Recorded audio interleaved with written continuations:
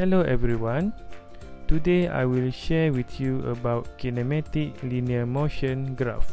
At the end of this video, students should be able to discuss the physical meaning of displacement against time graph, velocity against time graph, and acceleration against time graph.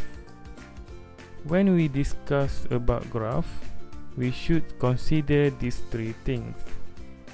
First, the pattern of the graph. Second, the gradient of the graph. And third, the area under the graph. Let's see the pattern of the graph. All of these three graphs show an increasing pattern,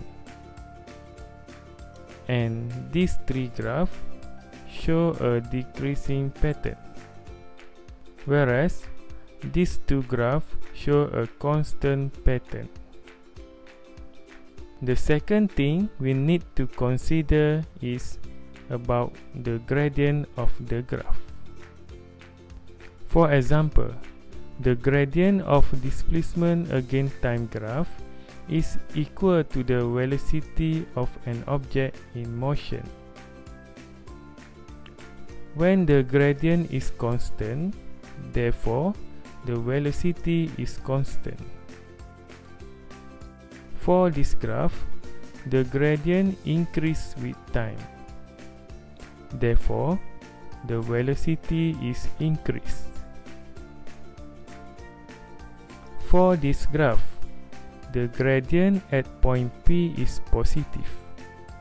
Therefore, the velocity is positive, and the object moves in positive direction.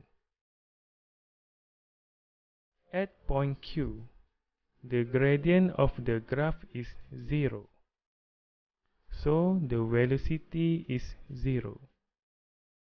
We can say the object is at rest.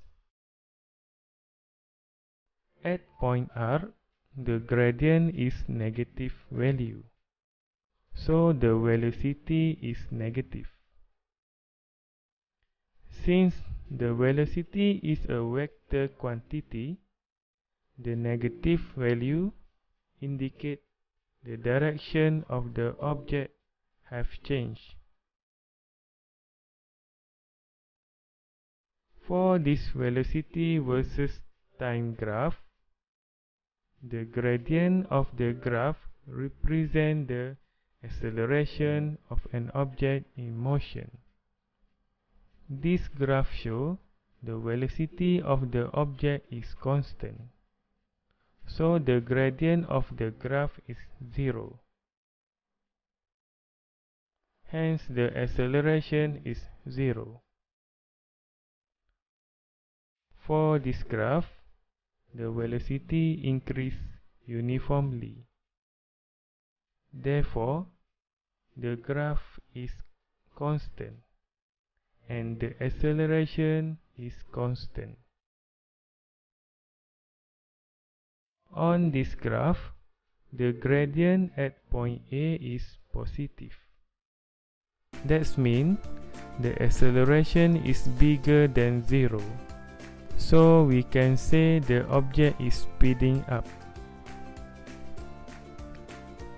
At point B, the acceleration is 0 because the gradient of the graph is 0. At point C, the gradient is negative and acceleration is less than 0. We can say the object is slowing down. Last but not least, we look at the area under the graph. For the velocity against time graph, the area under the graph represents the displacement of the object in motion. For a non-linear graph, the shaded area under the graph represents the displacement of the object in motion. Hope you enjoy of this video. and thank you. See you in next video.